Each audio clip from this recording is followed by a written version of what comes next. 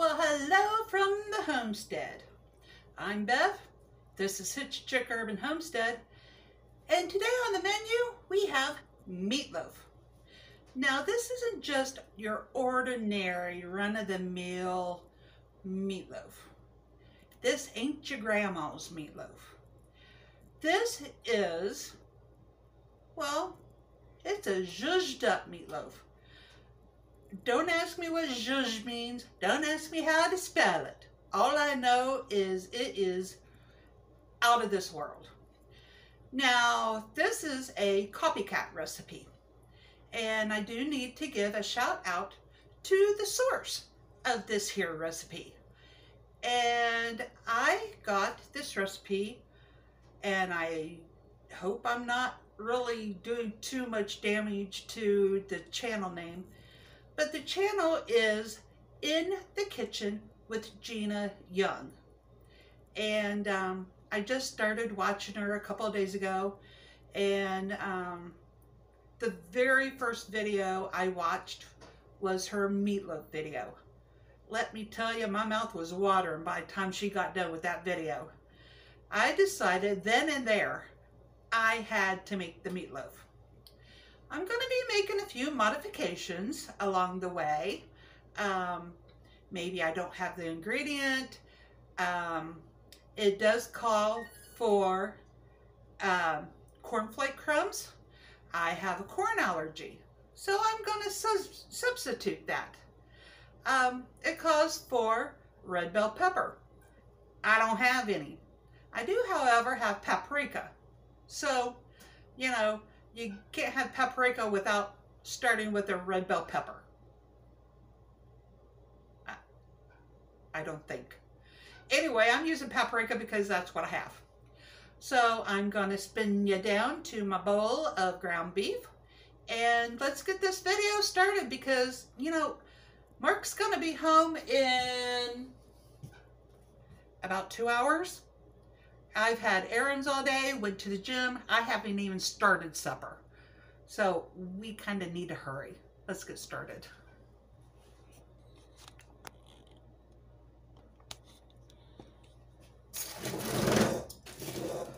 Alrighty. In my bowl, I have 3 pounds of ground beef. And Miss Gina says that you can do all ground beef. You can mix up the meats, add, you know, if you want to add lamb or veal or pork to it, go right ahead. And so next thing, we need 3 eggs. So I have 3 of my farm fresh eggs. So we'll throw those in.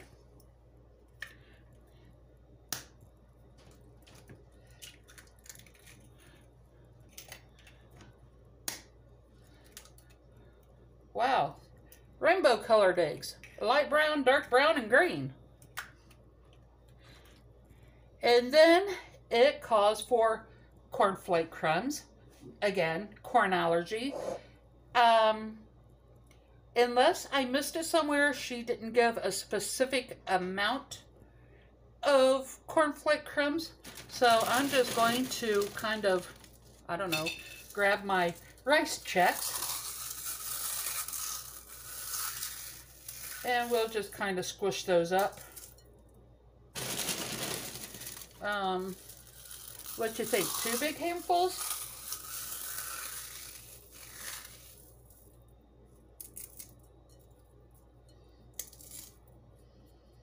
Maybe 1 more.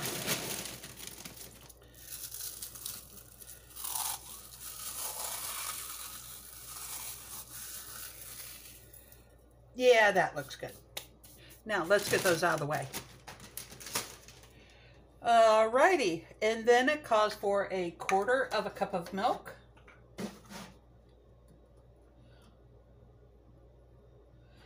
But you know what?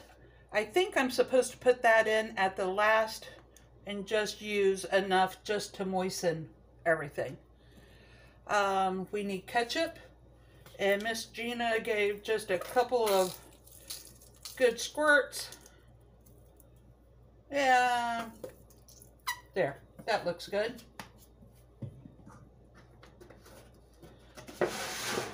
And it calls for mustard. Again, just kind of, I don't know, a couple of tablespoons maybe. Okay, now what? Now we need onions. And Miss Gina said to use 1 medium onion. I don't have any fresh onions, so I'm going to use onions that I canned up from myself. You know what? Let's just do it that way.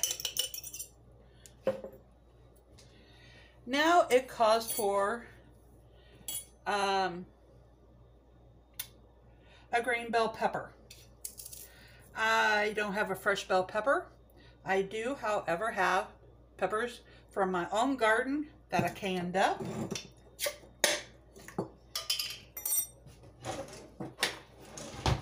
So I'm just going to go in and with my scissors and kind of chop them up a little bit. And these peppers were just canned in their own juices and water. There's no brine or anything like that added to them. Trying not to get too much of the extra liquid. Alrighty. And then, because we don't have a red bell pepper, I'm going in with just some regular ground paprika. I don't know, about a tablespoon.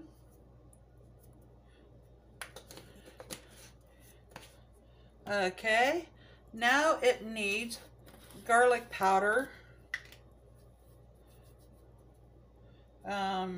She used quite a bit, so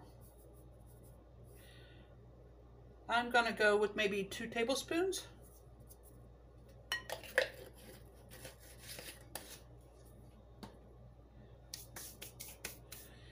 And then it calls for parsley. You know what? I don't think I have any parsley. Hang on. Okay, I don't have any parsley. Now, the next thing we need is a packet of onion soup mix.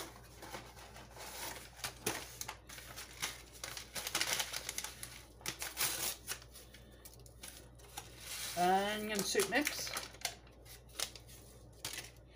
And a packet of ranch dressing mix.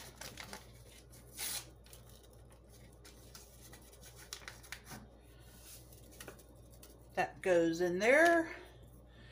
And then she uses something called Herb de Provence, which I had no idea what that was. I Googled it, and basically it seems like it's just Italian seasoning. So I am using, I don't particularly care for Italian seasoning, so I'm only going to use about a teaspoon.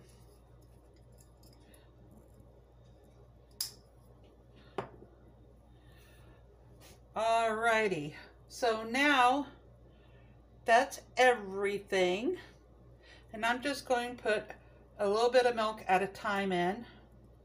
I'm not going to use a whole 1/4 cup yet, but the onions, holy Moses, that's cold. Woo-wee! The onions and the peppers were out in the outside pantry.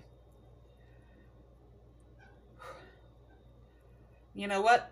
I'm going to wash my hands, see if I can find a really big spoon and stir it with a spoon. That is just too cold. And you want to just gently mix everything together.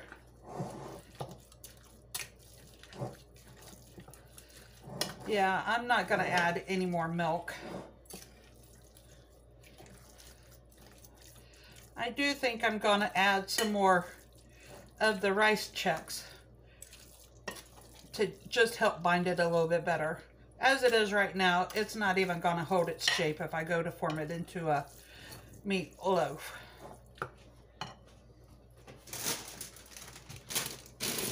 Okay. So now I'm going to take a second to kind of get everything cleaned up so I have a nice clean surface to work on. And then we'll come back and we will make this into a loaf and pop it in the oven. Alrighty, so I've got my pan here. Now what I'm going to do, just to try to help with the cleanup just a little bit, I'm going to line it with parchment.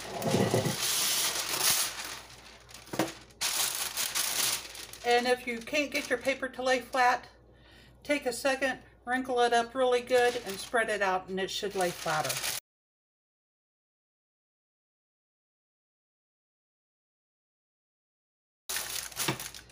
There we go. Now I just take a few of these binder clips and kind of clip down the sides a little bit. There we go. Now we'll just pile our meat mixture right in the middle. Well, this pan is going to be completely filled with meatloaf.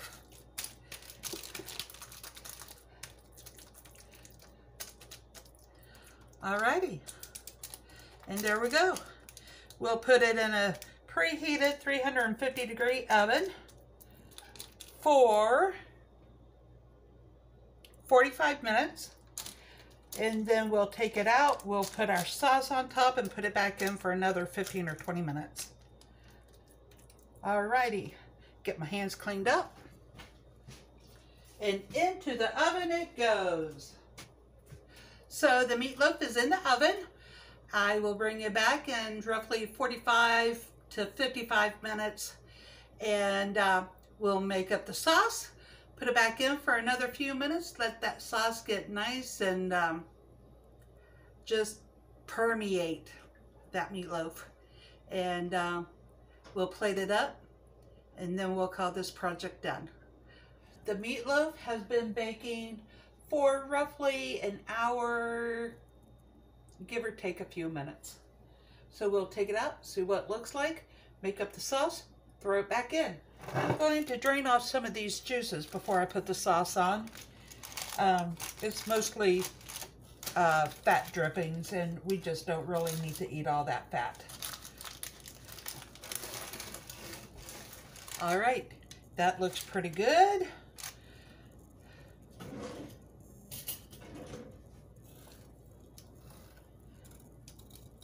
Yeah, it's going to need about another 20 minutes. So to make the sauce, we need a little bit of honey.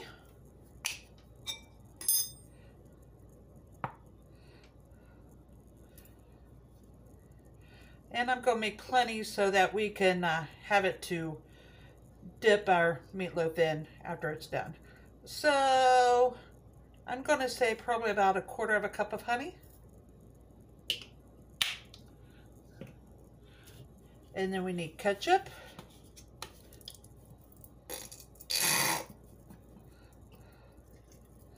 About 1/4 cup. And the recipe calls for tomato sauce.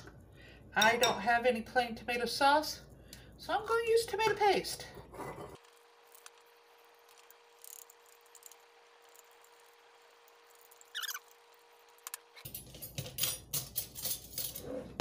Do a little taste test. I think I'm going to add some more honey. Why? Because I can. Oh yeah, perfect.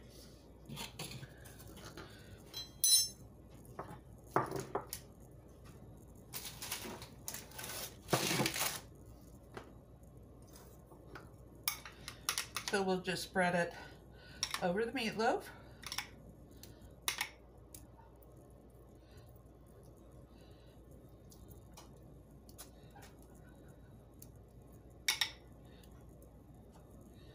Just like so.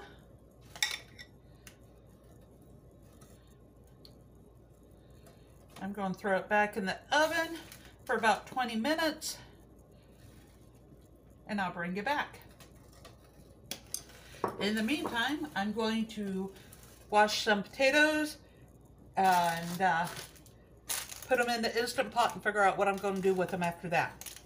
So this is going back in the oven, and I'll bring you back when we're all ready to be plated. The meatloaf is completely finished. I'm going to take it out of the oven, and the potatoes are still depressurizing in the Instant Pot, so I'm not going to mess with that. Here we go.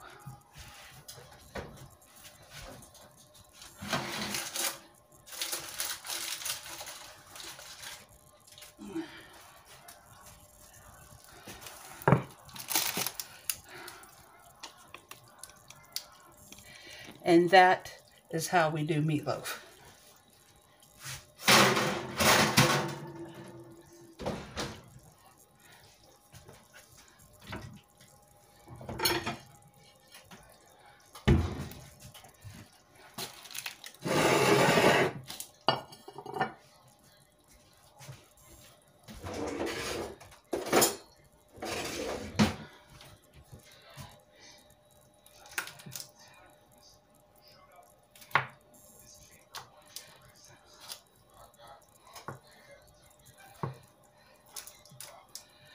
So let's take a taste. Ooh, look at the inside of that. Yum. Nice and tender, plenty juicy.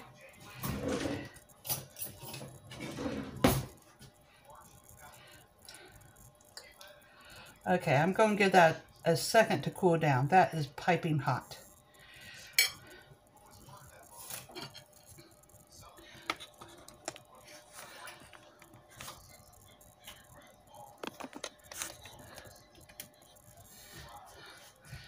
So here we go. And just a reminder that this is the recipe that I am attempting to copycat from In the Kitchen with Gina Young. And I will post a iCard to her channel so you can check her out. In the meantime, let's see how I did.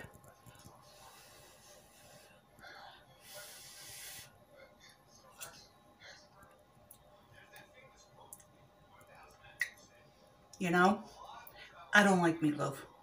I haven't been able to just stand meatloaf pretty much my entire life. This is perfection. So, yeah, I'm quite pleased. So, Gina, if you catch this video, I want to say thank you for sharing your recipe. And from Hitch Chick Urban Homestead, I'm going to dish up Bar Workaholic, aka Mark, dish up his dinner, get him fed, and I'm going to call this video a wrap and a success. So thank you again for stopping by. I'll catch you later. And just to give you a little bit of tantalizing temptation, look at that. Yum. See ya.